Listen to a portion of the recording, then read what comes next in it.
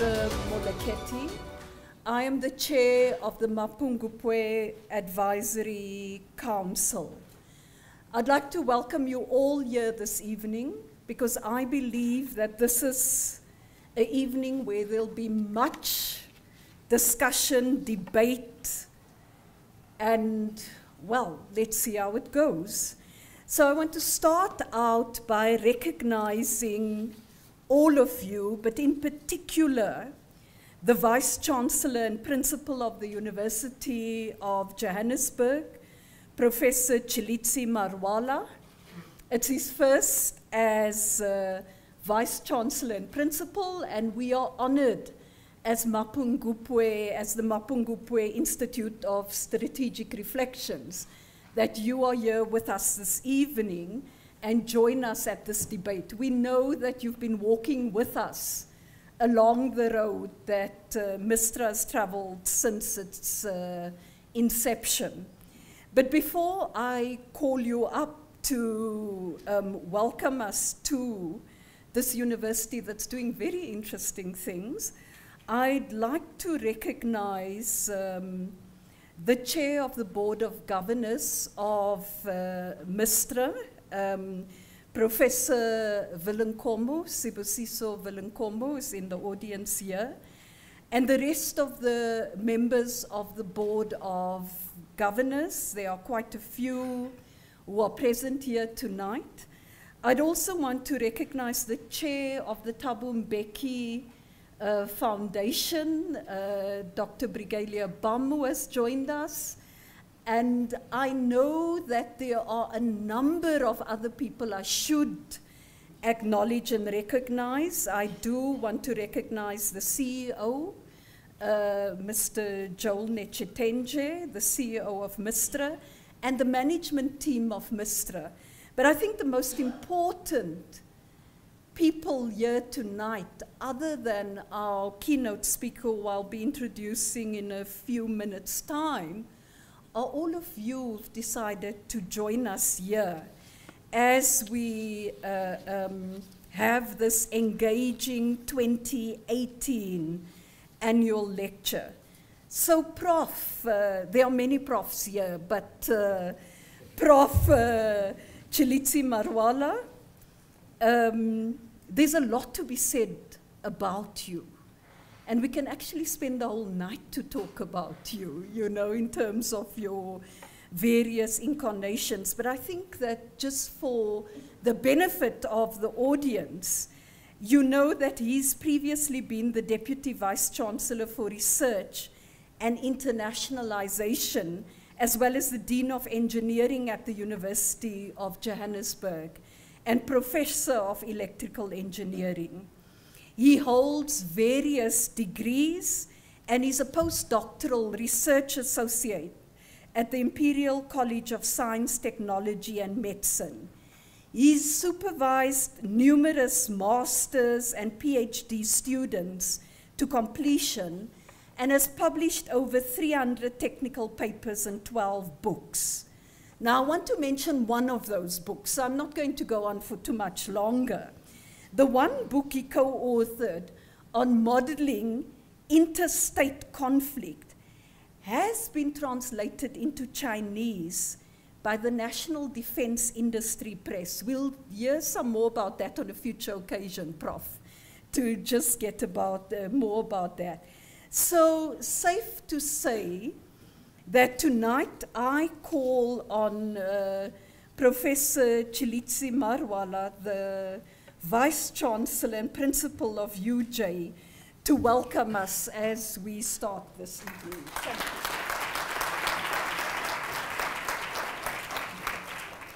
Sanibonani. I know Mr. Joel Netshitenge does not understand what I am saying. And Chair of MISTRA, Professor Villenkomo. When I was a young man, I think I was 17 years old, and I was going to do my undergraduate degree in the United States. The person who came to JFK to pick me up was Professor Villenkomo. Thank you very much. I think we should give him a round of applause. MISTRA board members, Dr. Fraser Muleketi, she used to be my boss when I was a director of CETA so many years ago. It's good to see you. And I can see also our former chairperson of the IEC, Dr. Brigalia Bam. She is actually the holder of Ellen Kuzwayo Award at the University of Johannesburg. I think we should give her a round of applause.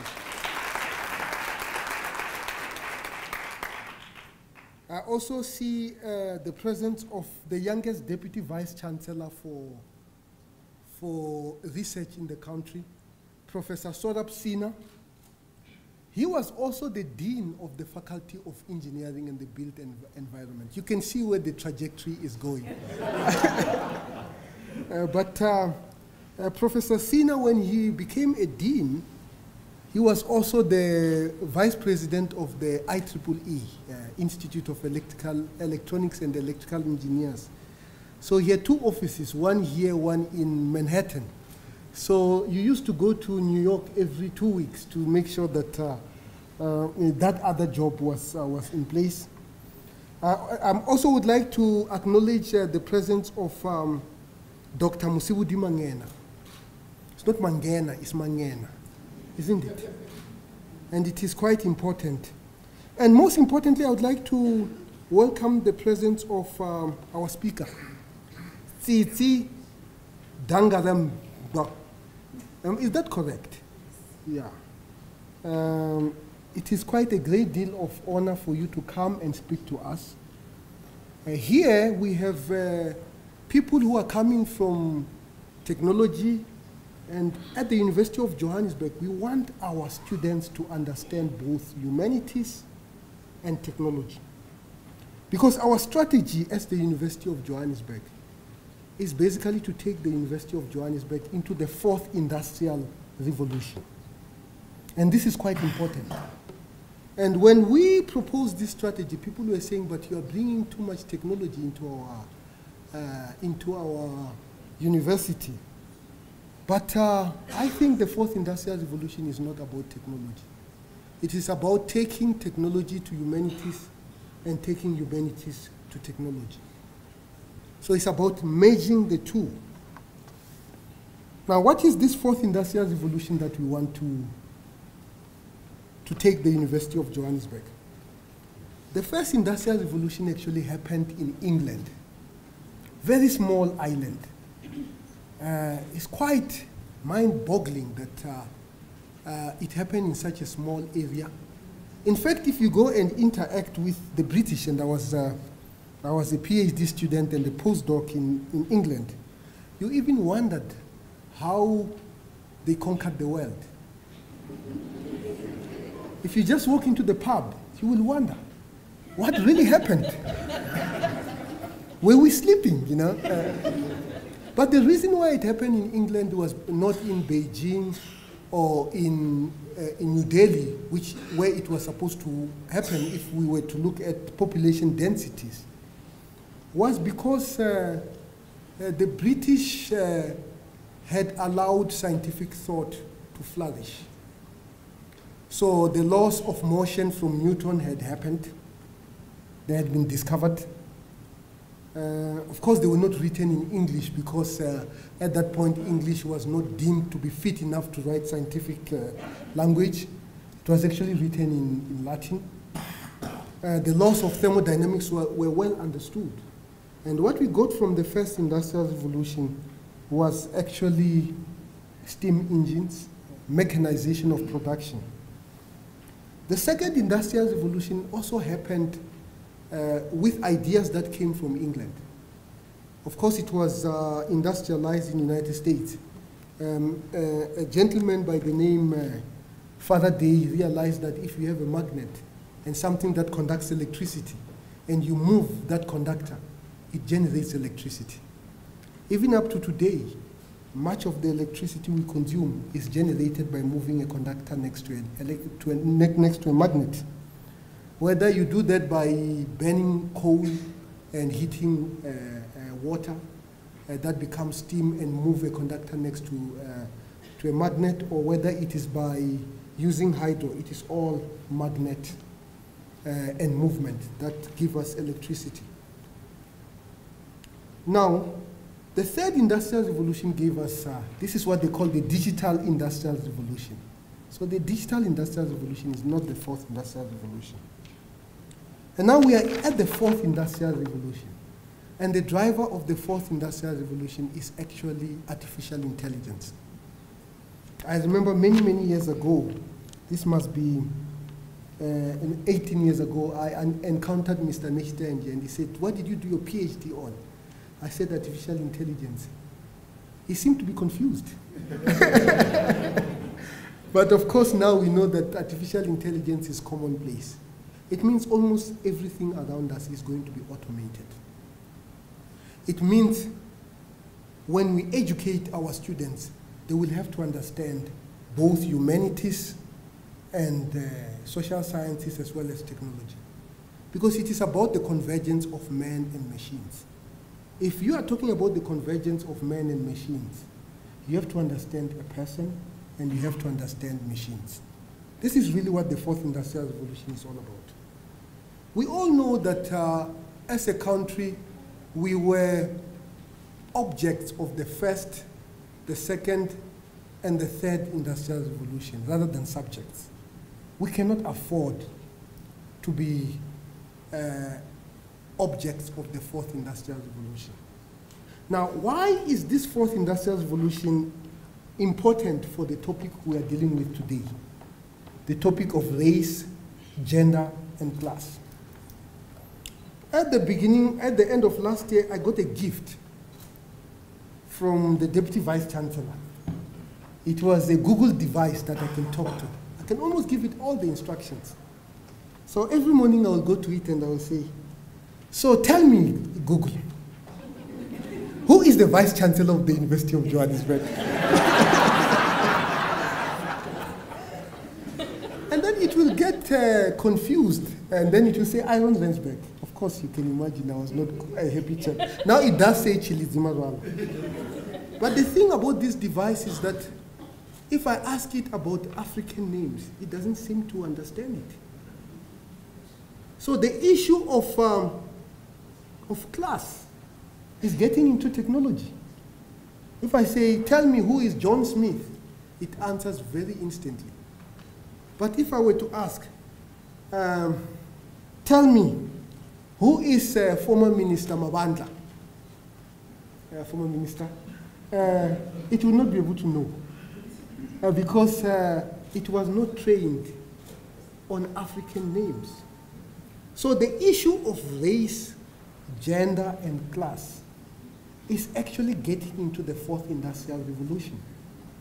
And unless our graduates actually understand literature, as we are going to be talking about literature, unless it understands class, unless it understands gender, then all the things that we have observed in the third and the first and the second industrial revolutions are going to be just reproduced in the fourth industrial revolution. And I don't think we can be able to afford that.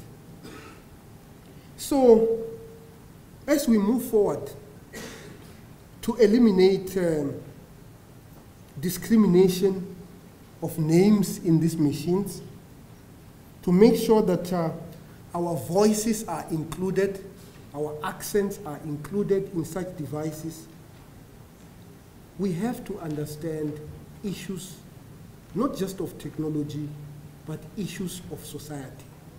And today, we really are going to be engaged in absolutely fantastic conversation on how can we be able to use the written word to advance ourselves. Because one of the things that we actually went and begged for this lecture to come to University of Johannesburg, because originally it used to happen at Wits University. The reason why we did that is because we take very seriously as the University of Johannesburg the issue of the written word. A story told to 4 different people becomes 4 different stories. So this concept of oral history, I don't think it will serve us as we move forward. We need to write. As I am sitting here, I am looking at people that I am just asking myself, when is your biography coming out? And when it comes out, we will be excited to launch it so that other people can be able to share with what you have written. Barry has set an example for us. Music and revolution are a toxic combination. And we actually launched this book, and it was fantastic, you know, and we want to do more. And we also want your book too, so that we can be able to launch it, and future generations can actually benefit from your experience. This is what it is all about. This is what the University of Johannesburg is all about. So with those few words, thank you very much, MISTRA, for choosing to partner with the University of Johannesburg. I think this partnership is working very, very well. The room is becoming fuller and fuller the more years we add to this partnership. And we are hoping that it will continue to expand. And we are going to continue to do many, many things together, many lectures together. This is not just the only lecture we do with MISTRA. We do many lectures with MISTRA. So thank you very much for choosing us. And I am looking forward to the engagement and to the lecture. Thank you very much.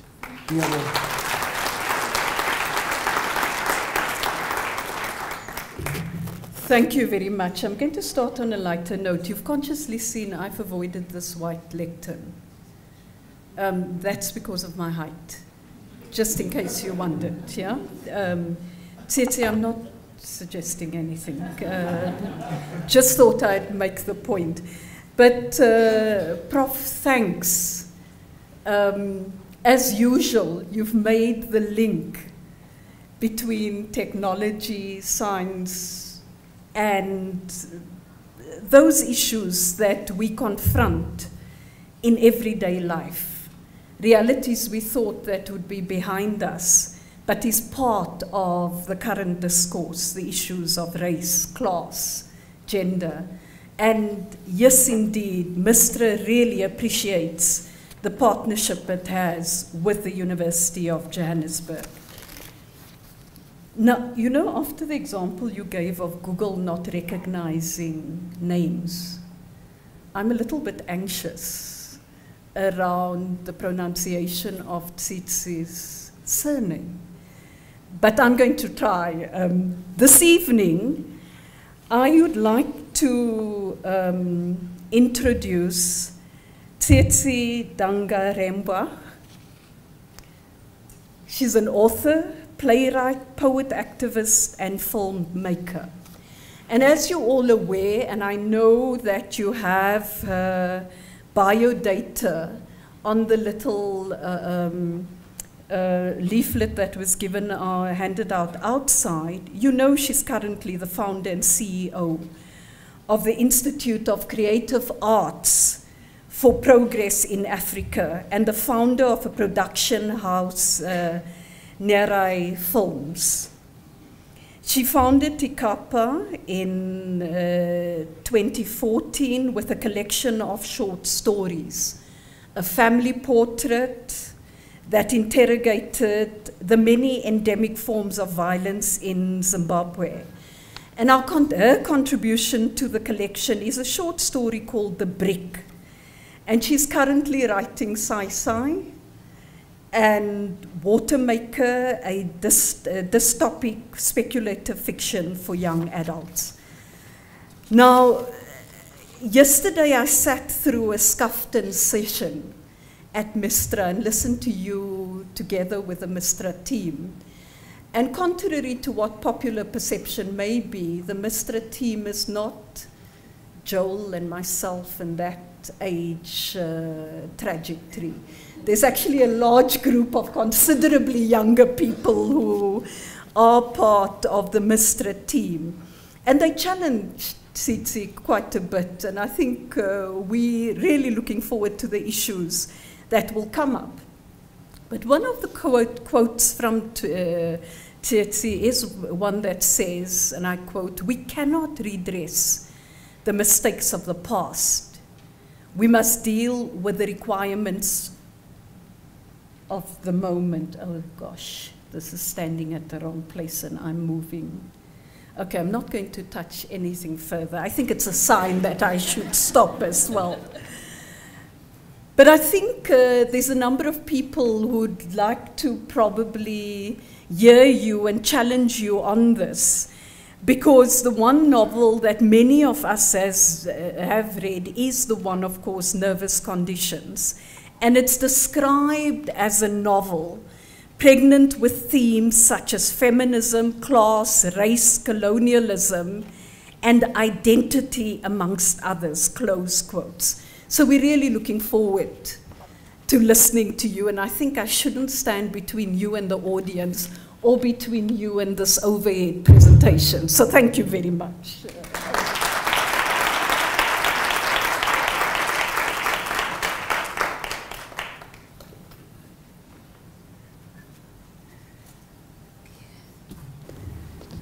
Right, I think I'm all set. Good evening, everyone.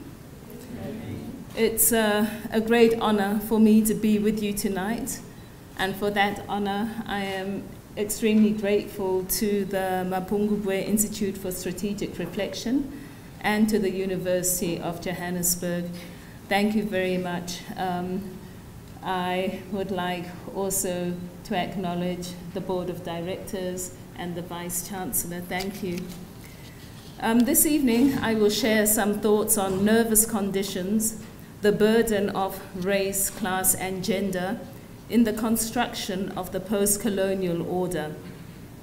Now, the paper I prepared is rather long because that's a huge topic, and so I'm going to present an abbreviated form of it. I hope all goes well as I edit going through, standing here in front of you.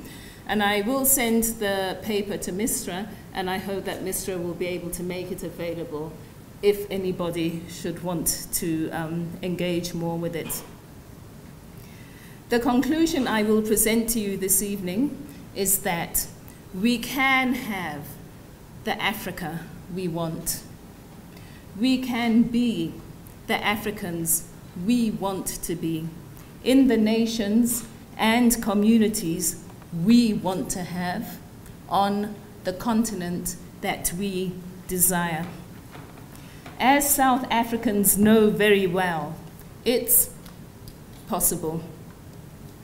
Indeed, it is possible in spite of our nervous conditions. Having the Africa we want and being the Africans we want to be in that Africa is going to require a little work, though.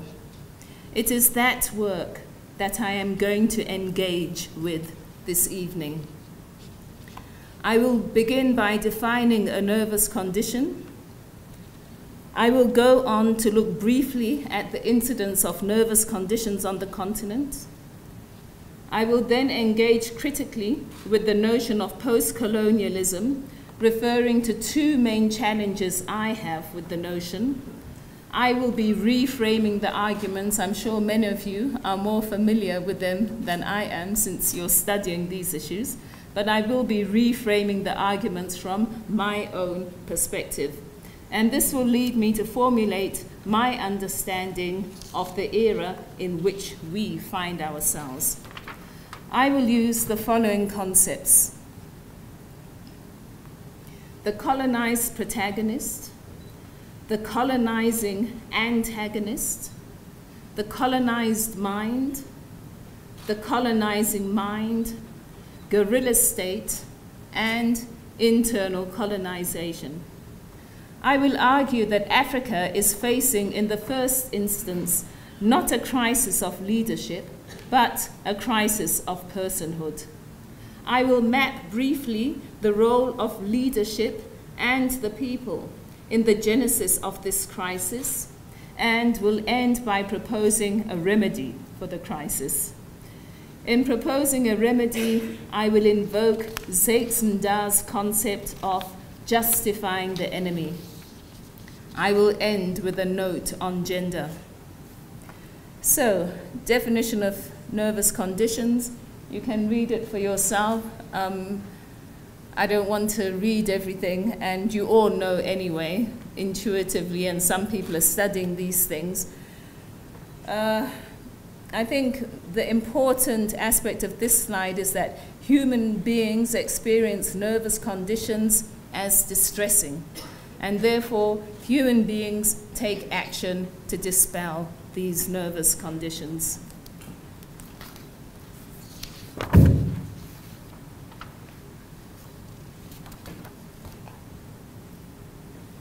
Those are some of the environmental factors that cause nervous conditions. And these are all factors that we have in abundance on our continent, you can see. And they escalate, starting with poor nutrition, going down to war. We have many of those on our continent.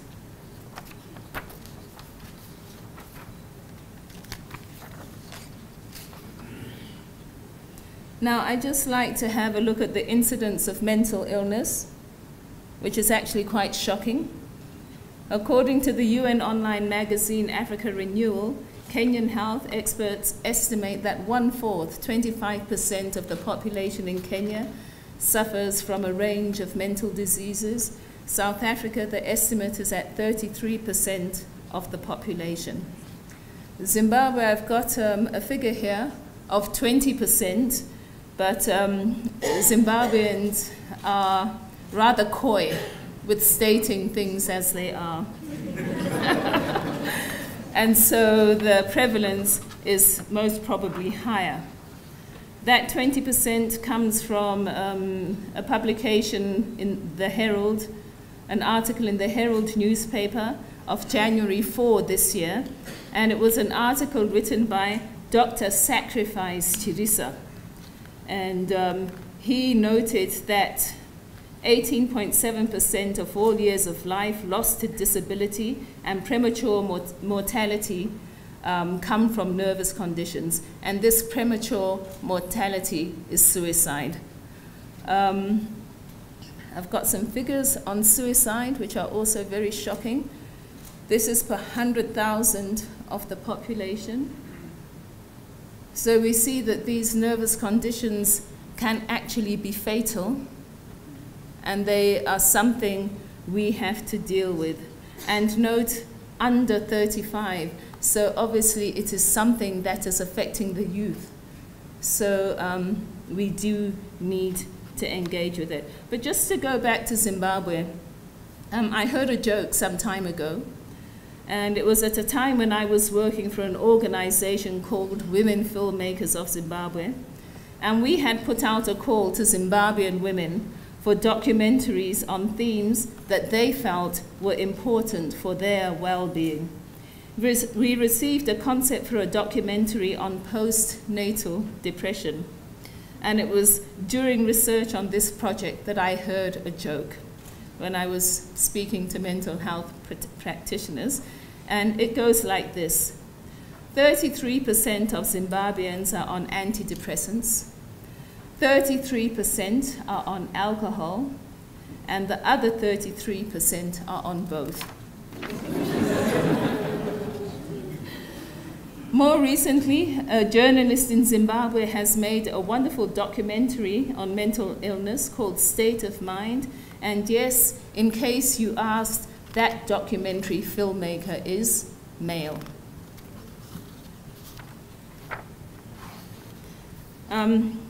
On this slide, just to go back, the rate for Kenya there, the suicide rate, 6.5.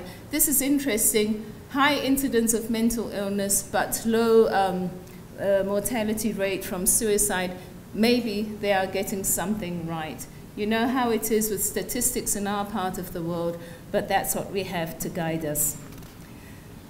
So that little introduction is just to underscore the importance of finding ways to engage with mental illness, and preferably before these nervous conditions actually become mental illness and result in people, especially young people, taking their lives.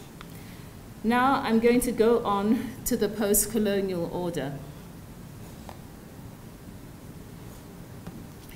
The category post-colonial is one I am increasingly contesting, as have so many others. My two main criticisms are the following. Firstly, at the theoretical level, I do not understand how a system that transforms itself into another version of itself can be perceived of as being post itself. European colonization of Africa has only been modified. It has not come to an end. The purpose of colonization was to transfer wealth from where it was found outside the colonizing countries into the colonizing countries. Today, we still see that net movement of wealth. The colonial system may have changed in that it has adjusted some of its more excessive practices, such as direct rule, legal rendering of local populations as less than human, apartheid practices, and genocide. There are, today, more individuals across the globe who are toiling to end the work of colonialism. However, the purposes of colonization are still served today by systems that were adopted following the end of direct colonialism. Therefore, the system of colonialism has merely changed, but it is still in existence. To my mind, being told we are in the post-colonial era is an integral part of a strategy to keep that colonial system functional. If we all believe it is over, we will not look to dismantle it. We will concentrate on other things. Here we see the power of naming in effect. Those who have the power to name are those who have the power to determine. The term post-colonialism is said to have emerged in the 1970s in response to cultural production that dealt with the relationship between the colonized protagonist and the colonizing antagonist. Emanating from the academy of the 1970s, it is unlikely that many colonized protagonists were part of this academic conversation. The naming, then, was done by individuals who were part of, or at the very least, who were beneficiaries of the colonial project. The appearance of the term post-colonial in the 1970s followed a period of fundamental change in the nature of colonization as a response to transformations in economic imperatives caused by both technological advances and also by actions for independence undertaken by colonized protagonists, as well as by their allies who resided within colonizing antagonistic nations. The term originated out of engagement by the Academy with the works of such anti-colonialism writers as Fanon, Said, and Spivak within the Academy itself. In the field of fiction, representatives of the canon are such writers as Achebe, Odanche, Allende, Coetzee, and Walcott. In the area of non-fiction, Kincaid is a notable figure. The explicit term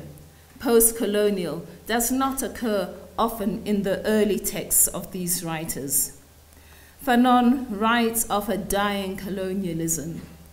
Said uses the term on page 275 of his seminal work, Orientalism.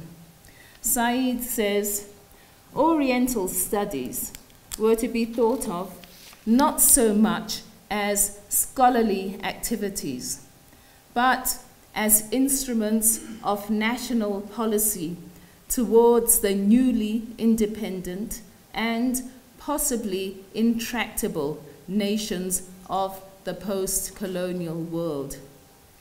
With this statement, Said analyzed how colonial forces that had given up political control of the nations they had colonized were repositioning themselves for continued engagement under the banner of post-colonialism.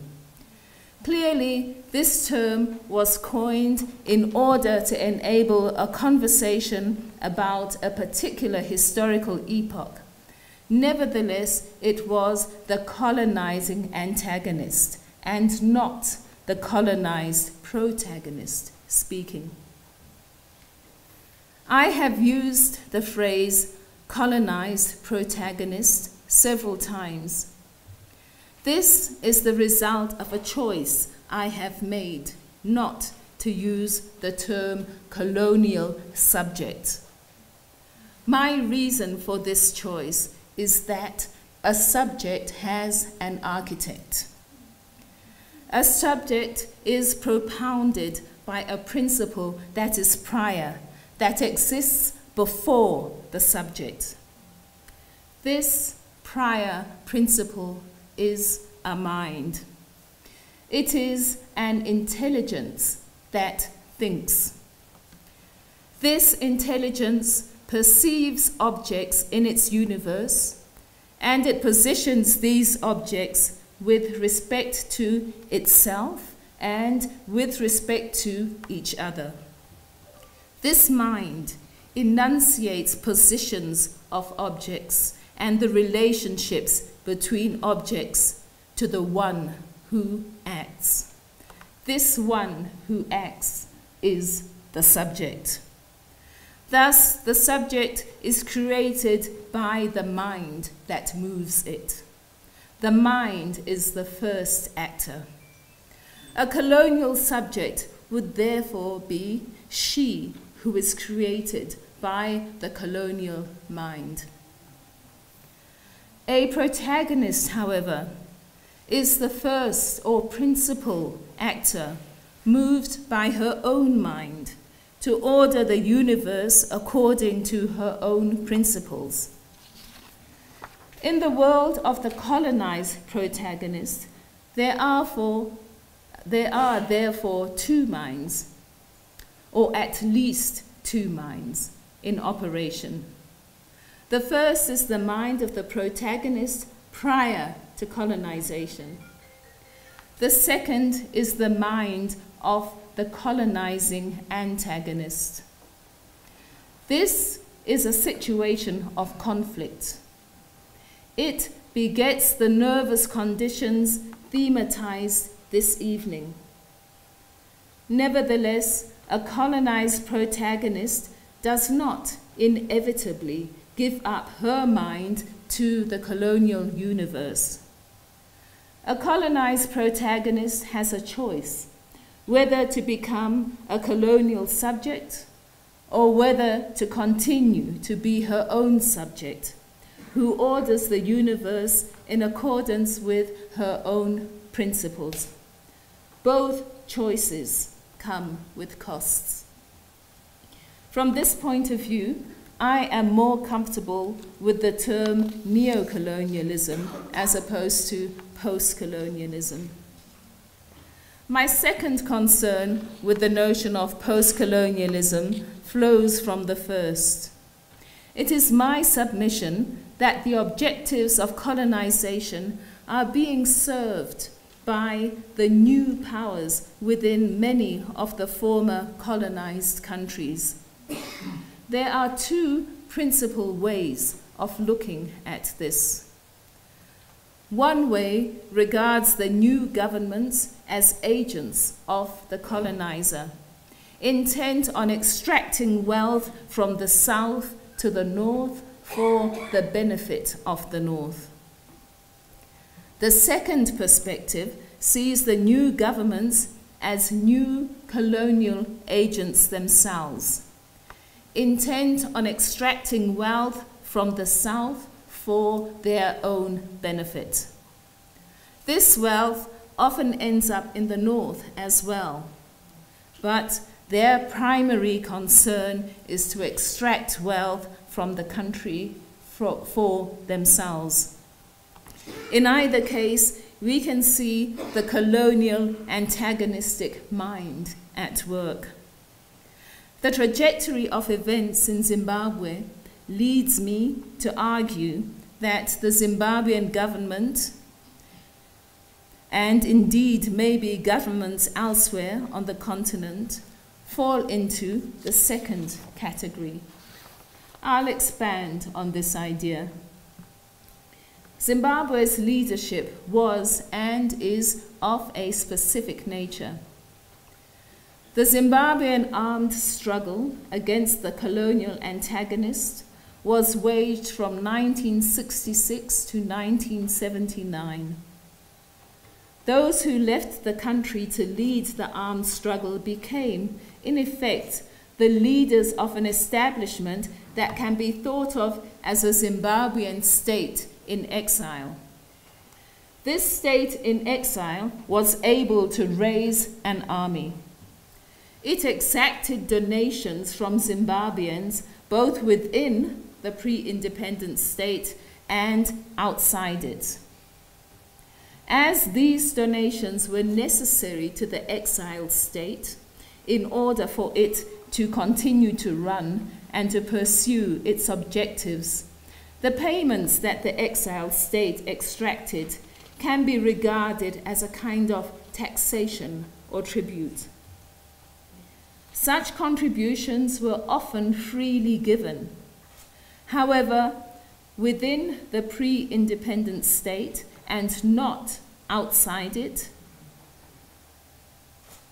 sanctions frequently followed failure to comply with the demand for contributions, and it was common for these sanctions to be of a brutal nature.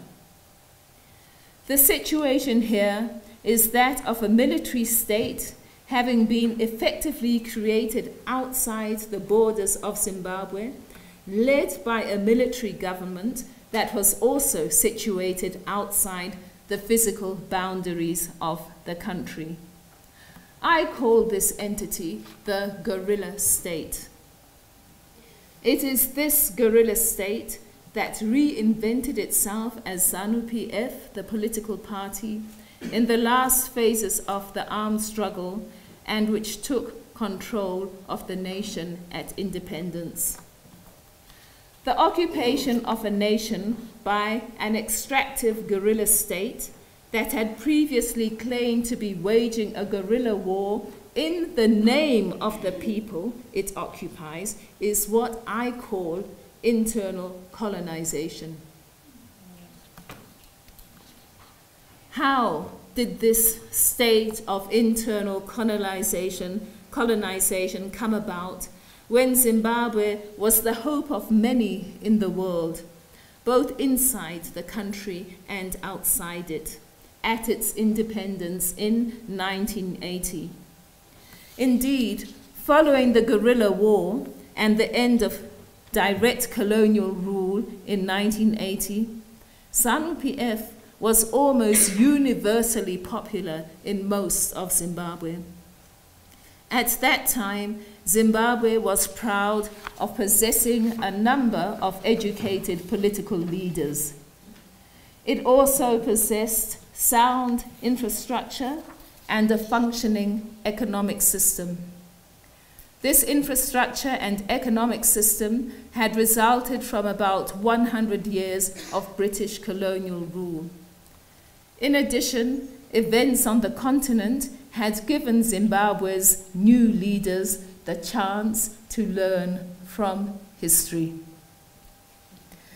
The country also was home to numbers of trained Zimbabweans who had received a good education under the Rhodesian strategy of building a black middle class as a buffer between white settler society and the rest of the population, or as a result of the activities of missionaries. It was not in most quarters specifically stated, but it was tacitly expected that these educated Zimbabwean leaders and people would perform well with respect to maintaining and developing the economic, political, and social pillars of the state. Social reforms were quickly carried out by the incoming ZANU-PF government. The reforms led to improved access to services such as health and education for the majority. The remains of the Rhodesian system of apartheid, which had already begun to be dismantled during the war, were finally done away with. The reforms were a cause for more confidence in a ZANU-PF government that had been so popular. Zimbabweans soon boasted to others and to themselves that they were amongst the most literate and most intellectually accomplished of people on the African continent. 38 years after independence, Zimbabwe is on its knees socially, politically, and economically. Following leadership change in November last year, in an action that Zimbabweans coyly name the coup that was not a coup. Has anyone heard that? The country is led de facto by a military government. The current president is only the second head of state to govern the country in nearly 4 decades. Unemployment stands as high as 95% by some estimates, 95%, although the government recently released a figure of 4%. The financial system is living on borrowed time. Annual inflation was at more than 14% in 2017. The local currency is artificial and unexchangeable. Citizens are unable to access their cash from banks. There are no signs of corruption being meaningfully curbed. The budget deficit is 12% of GDP. The economic challenges have affected the government's ability to deliver social services. All the pillars of the Zimbabwean nation are very crumbled. What happened in Zimbabwe is that after independence, at the same time that it engaged in social reforms, ZANU-PF embarked on a strategy to entrench itself in power. The strategy of entrenchment had 3 principal components. Through propagating a glorious savior myth of its ascent to power, the ZANU-PF government bought time in which to entrench its rule. The first part of the ZANU-PF strategy of entrenchment was and remains control of the population. This was and continues to be done by controlling the media and, where necessary, by intimidation. And this intimidation deployed in the new state against citizens the practices of the guerrilla war. The second set of tactics involved neutralizing rivals. This was done in a number of ways. On the one hand, rivals were kept happy by buying them off. Another tactic was establishment of complex corruption networks that served as an incentive for loyalty, but that also trapped individuals into silence and obedience. Where these tactics did not work, rivals were eliminated. The third feature of the entrenchment strategy was the holding of regular elections. The elections served to provide information about opposition patterns and to legitimize the standing government. Leaders were kept in line by a combination of carrot and stick, favor and fear incentives. The overall effect was a level of Gleichschaltung, a critical standardization of political, social, and economic institutions in the manner that was first seen with the National Socialist government of Germany in the last century. The Zimbabwean people colluded in this internal colonization. In the beginning, most appeared too jubilant at what they took to be the defeat of the colonial regime to interrogate their new government. There were no objective voices raised in Zimbabwe when the triumphant guerrilla state and its armies marched into the country at the beginning of the internal colonization process. I remember women singing ecstatic but incredibly ill-advised songs at that time. For example, one of the songs exhorted Mr. Mugabe to get onto the women's backs because the women wanted to piggyback him in a towel. There was no public critique of this kind of behavior from any quarter, nor do I remember any private critique. People went with the tide. It was a wild orgy of celebration. Today, some older Zimbabweans say, oh, we knew Mr. Mugabe this and Mr. Mugabe that. But at the time, they were silent. When pressed, they confessed that they were silent because they feared the incoming tribute-demanding guerrilla state that had once been in exile and had now become the recognized national government within the country. Other Zimbabweans simply did not know anything beyond the celebrations they saw. These responses persist until today, decades after independence.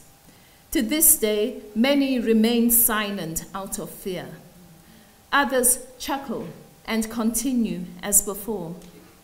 Thus, whether conditioned by the media, terrified by intimidation, depleted of resources, or all of these, or none of these, the generality of the population was unable to organize any successful counteraction or to construct any significant alternative.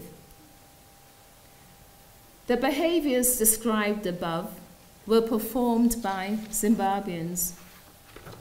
They were chosen and engaged in consciously. This is the crisis of personhood that I referred to earlier. The fact that needs to be faced is that even if colonial forces exerted pressure on Zimbabweans, it was possible at any point for any of the stakeholders concerned to choose to act differently. Yet, virtually all the protagonists of the nation of Zimbabwe saw fit to behave in ways that resulted in Zimbabwe being the broken state that it is today. The Zimbabwean nation, both its leadership and its people, forsook responsibility as their nation tumbled to ruin. Even today, people and government blithely utter empty phrases such as business as usual, open for business, and please pass the popcorn, even though their homeland is perishing. Zimbabweans as a nation have failed utterly to engage with the tragedy of its own implosion. I invoke 3 ideas to unpack this horrible state of affairs. The first idea is that of ignorance. The second is the idea of trauma. The idea of vicarious gratification is the third. Ignorance applies to both people and leadership. Quite obviously, a leadership that causes the destruction of its country must be ignorant of something essential. I won't go into that in any more detail. The ignorance of the people derives from their need for a supreme authority that absolves them of personal engagement with and responsibility for the affairs of their nation. In its ignorance, the colonizing guerrilla state gladly takes over this role of supreme authority. It presents a particular image of itself and constructs a particular narrative around itself. Emerging from a period of direct colonial rule, followed by a ferocious war, in the absence of information to the contrary, the people believe the myth of itself that the guerrilla state constructs. With time, however, evidence of the dictatorial nature of the colonizing guerrilla state comes to light. It is an incremental process. With the standardization of information, news of atrocities comes in dribs and drabs. The atrocities themselves occur against people designated as being in some way other. They are dissidents, often due to ethnicity. They are foot soldiers of the European colonizing forces. They are opposition, or they are rural folk who are merely a resource for the guerrilla state and have no significance in and of themselves. Finally, as we hear today, they are Zimbabweans who do not have Liberation War credentials. Over time, such categories of otherness with respect to the guerrilla state broaden to include more and more citizens. Eventually, each person in the population is confronted with the truth of the repressive nature of the internal colonizers. Every individual is faced, sooner or later, with the choice of either believing the new evidence concerning the nation's supreme authority or discounting this evidence. Whether the new evidence is accepted or rejected, its existence produces extreme levels of cognitive dissonance in the population as old beliefs are shaken. This cognitive dissonance is experienced as conflict and tension, in other words, as a nervous condition that exacerbates previous nervous conditions. As such, it leads to the second idea around the genesis of the crisis of African personhood. This is the idea of trauma.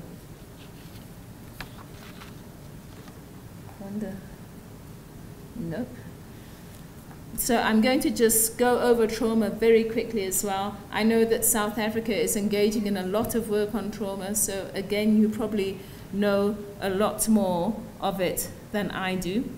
But just to point out that in Zimbabwe, research by the government-established Organ for National Healing, Reconciliation and Integration found that Zimbabweans have suffered violence for close on 1,000 years. As you know, suffering violence and the stresses that are associated with violence are a prime cause of trauma. And so Zimbabweans have suffered violence for close on 1,000 years. Initially, there were intertribal fights of rival kingdoms of the Shona-speaking groupings. These were followed by Roshi and Nguni invasions. After these invasions came a brutal colonization, following colonization, a liberation struggle in which almost no human atrocity was considered taboo was waged. At the end of the liberation struggle, people endured suppression and oppression under Robert Mugabe's government.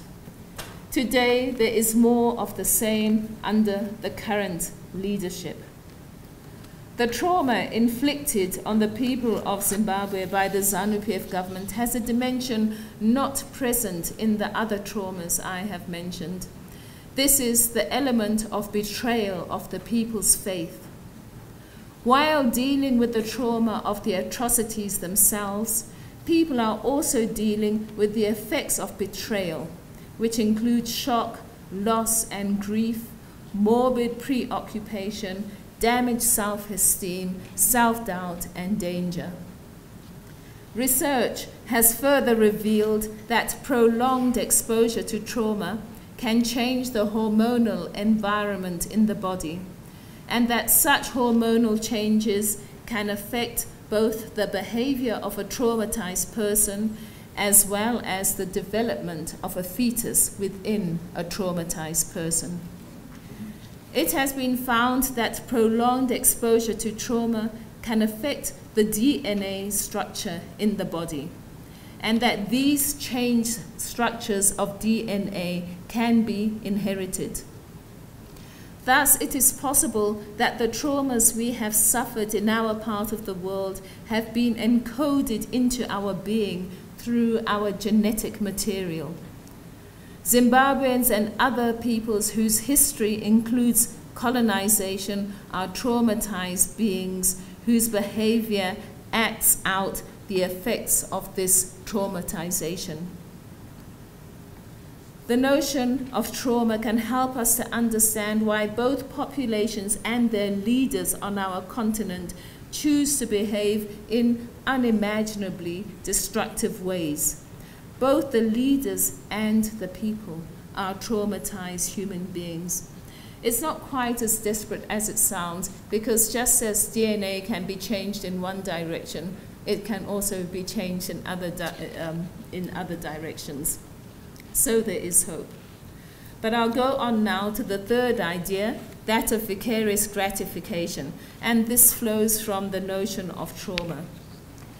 The acknowledgement at some level of experience, which need not be conscious, that I have been injured and that I am vulnerable, induces the experience of powerlessness. To overcome this state of powerlessness, the individual who is experiencing powerlessness may identify consciously or unconsciously with a powerful entity in order to stake a claim in that power for the self that lacks power. The powerless person then connects psychologically and emotionally with the power holder and obtains vicarious gratification when this power holder wields her power over others. Thus, human beings who experience powerlessness can become ecstatic at the brutalization of other people who are perceived as powerless, and when sanctioned by a power holder, will participate in this brutalization of others also. It is incumbent on us to remember that this state of powerlessness has been experienced by our entire citizenry, the leaders and the led. Before obtaining positions of power, our leaders were amongst the powerless who were ruled by the colonial antagonists. And we also know that when they engaged in the fight against the colonial antagonists, they were often imprisoned and tortured, and so they suffered extreme kinds of trauma that we probably don't even know about. However, the authority of struggling for liberation then unleashed within them latent ferocity and bloodthirstiness. This unleashing of ruthlessness demonstrates one of the more pernicious attributes of this system of vicarious gratification. The powerless in the binary of powerful and powerless is ready at any moment to step into the shoes of the power holder. The only separation between them is opportunity. Understanding this, the power holder becomes more oppressive towards the powerless. The led and the leaders have become existentially entangled with each other. Another dimension of vicarious gratification is that we love to see black people suffer. We identify blackness as the source of suffering. Therefore, we are gratified when that blackness is punished in someone else. The punishment of the other means that the blackness has been punished already, so that we ourselves will not have to be punished for being black. Ignorant, traumatized people who perceive themselves as powerless build dysfunctional nations. Theirs is a crisis of personhood. This condition culminates in crises in the nation's social, political, and economic institutions. So, as a continent, as nations, as individuals, we have a lot of work to do. We have to engage in the difficult labor of recreating our personhood in a manner that enables us to thrive. We need to renew our social, political, and economic institutions in order to create nations that flourish. We do this, as Bob Marley and Ngugi wa Thiong'o have informed us, by freeing our minds from the grip of the colonial antagonist. I am here tonight to argue that the creative economy is a foundational institution in achieving these goals. That the planet has arrived at a moment in its development where it is championing creative economies is not fortuitous. Developments over thousands of years have led to large-scale fabrication of the products that human beings need. This process of upscaling the production of goods began with the This process of upscaling the production of goods began with domesticating the provision of food through agriculture. Over time, the process of amplifying the provision of goods spread to other areas of endeavor, such as the provision of clothing, the provision of shelter, and the provision of movement from one place to another. These processes, as Vice-Chancellor has told us, were bound up with developments in technology. The rate of provision of goods increased exponentially with the advent of industrialization, which itself was driven by technological advances. Developments in technology require deployment of human beings' creative capacities. Thus, technological improvements were themselves created processes. I am suggesting that no significant human advancement has ever taken place without tapping human creative potential. Today, technology is impacting all areas of human endeavor and experience at increasingly significant rates. This impact is also affecting that area of endeavor that we call the arts. Technology has impacted on the arts to the extent that provision of arts goods has in many countries been upscaled to an industrial level. Combining the creative processes of technology and the arts, we have today an area of endeavor that is called the creative industries. The system in which these creative industries function is called the creative economy. An economy is a system where value circulates. In the traditional economy, the things that are valued are resources such as land, labor, and raw materials. In the creative economy, those things that are valued are resources possessed by all individuals, namely the contents of our minds, our hearts, and our souls, and the manifestation of these contents as our emotions. The creative economy values those products that come from our imagination. Imagination comes from experience, so our experience of our universe is our valuable resource in the creative economy. Africa has so far largely scorned the creative economy, discounting it as a frivolity and a distraction.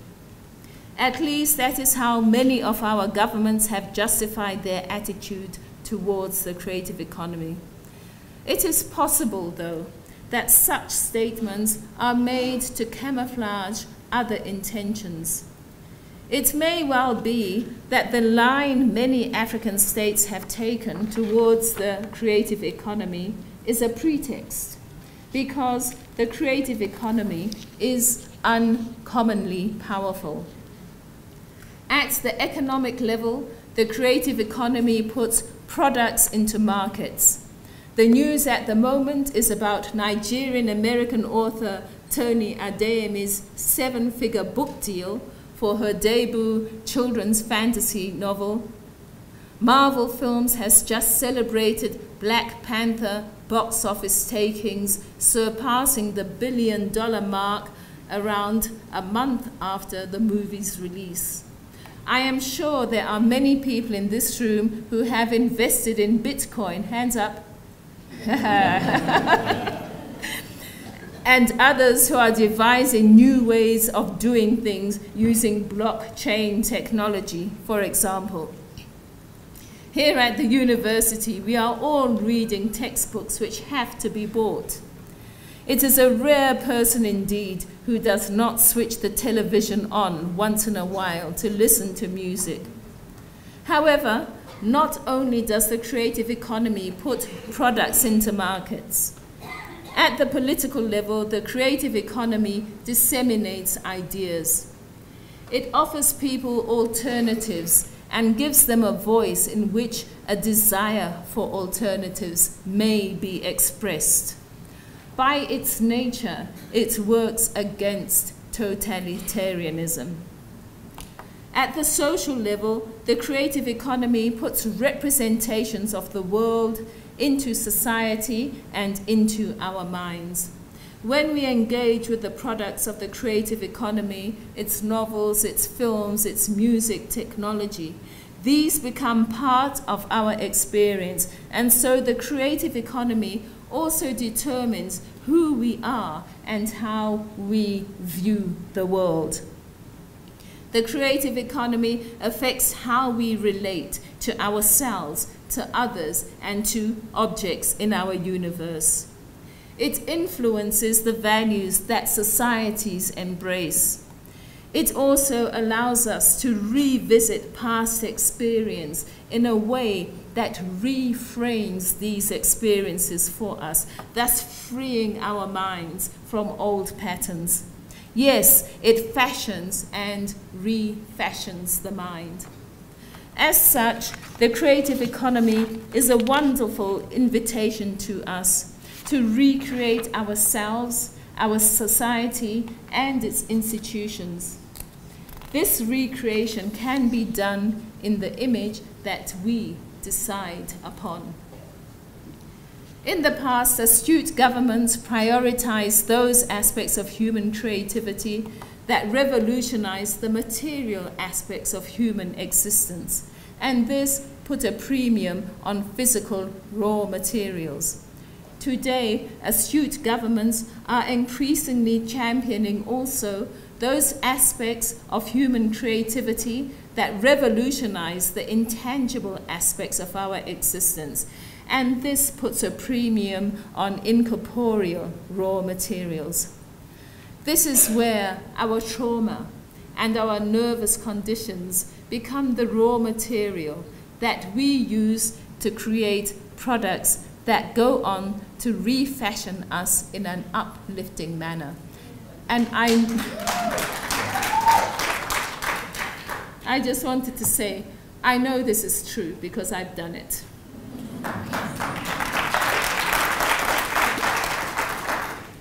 It is possible, of course, for a creative economy to create destructive products.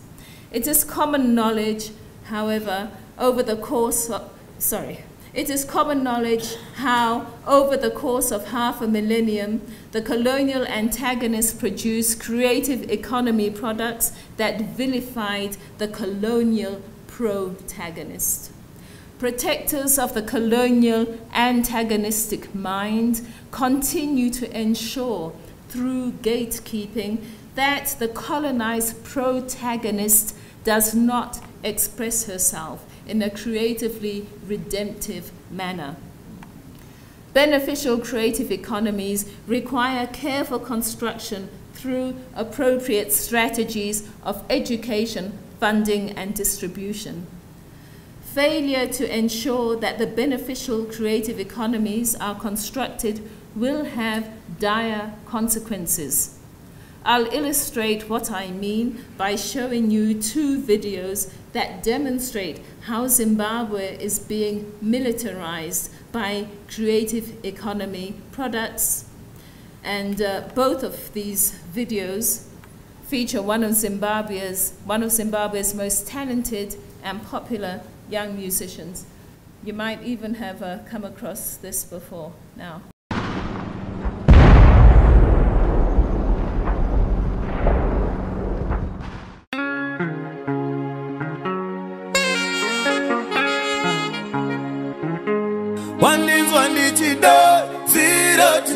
Ndigati dai wambotarisa nguva nekuti zvimwe pamwe mhepo chauya asiramba uchingopenya kunge zuva vanganedza unoti mudhara chauya mudhara wacho shuma inoruma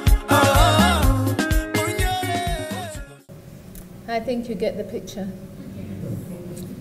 All right, so that was a huge hit just before a Mudara, an old man, came into government. And here's the next one. Terminator 3, this is Terminator. Stalkers catch attacking a paid low crew that went down in the area. Over.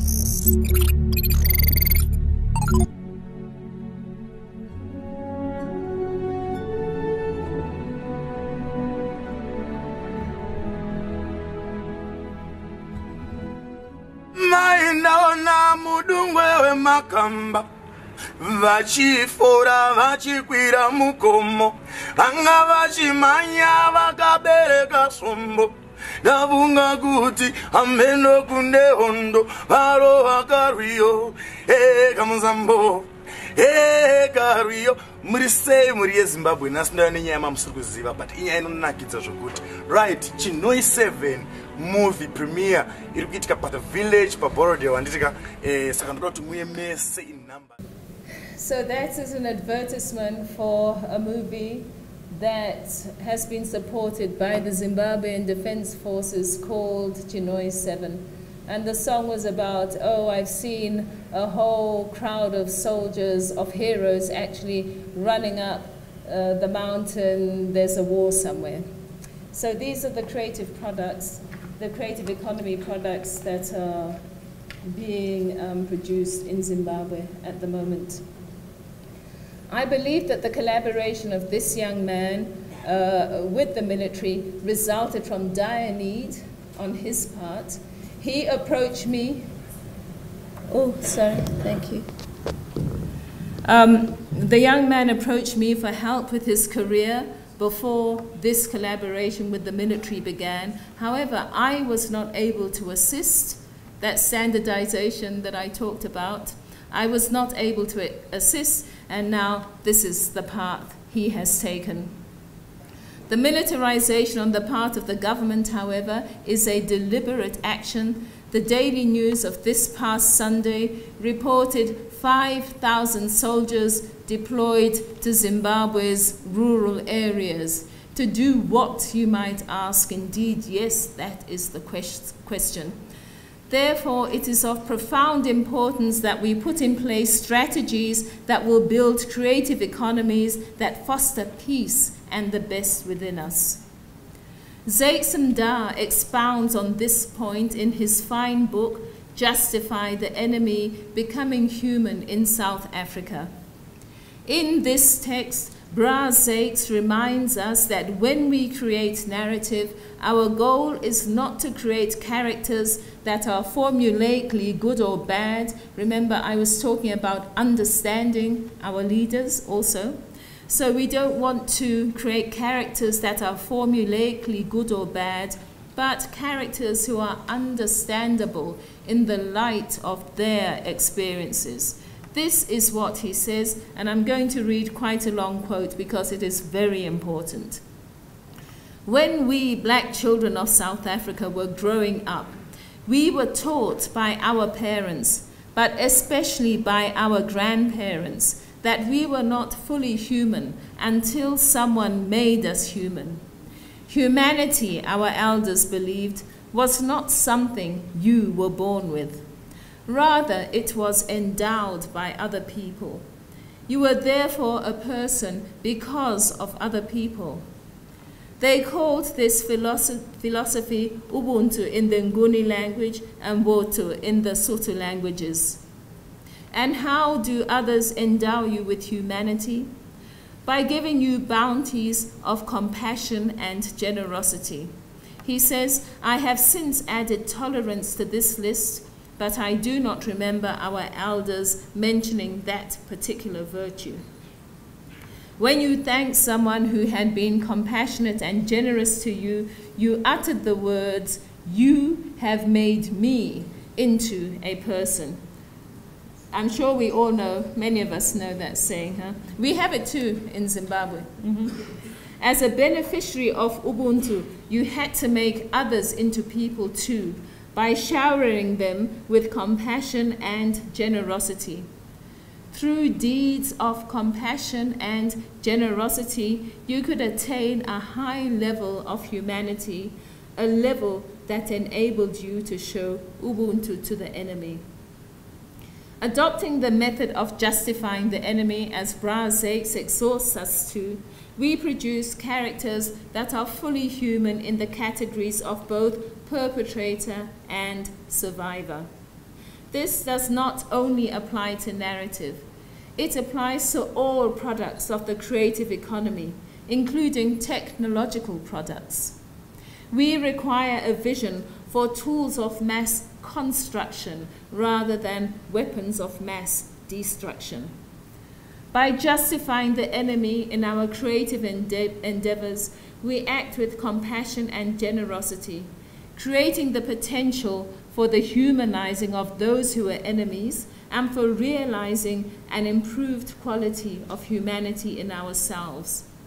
We claim a healthy humanity where justice takes its course in a merciful manner. South Africa is performing admirably in developing its creative economy. However, our creative economies will not succeed unless, in addition to structuring them appropriately, we are able to scale adequately. The example everyone knows of successful scaling is Nollywood. This is why, as we develop our national creative economies, we must have the end goal in sight, that ultimately these national creative economies must feed into regional and also a continental creative economy. On this note, I conclude with a call to African leaders to invest astutely, with the objective of improving life for all in the creative economy at national, regional, and continental level. I make my call to this continent, but especially to governments that are lagging behind in this respect, such as my own government in Zimbabwe. I hope President Mnangagwa will hear and heed this call.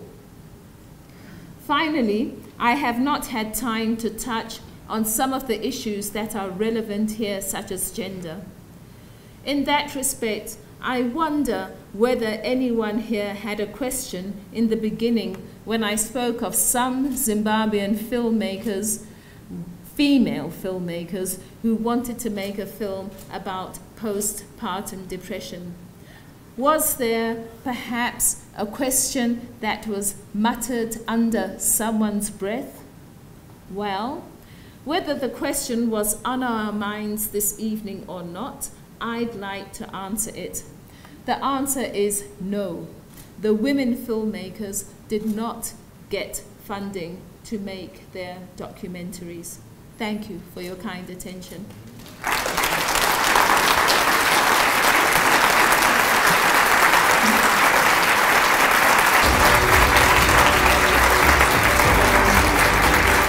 Thank you.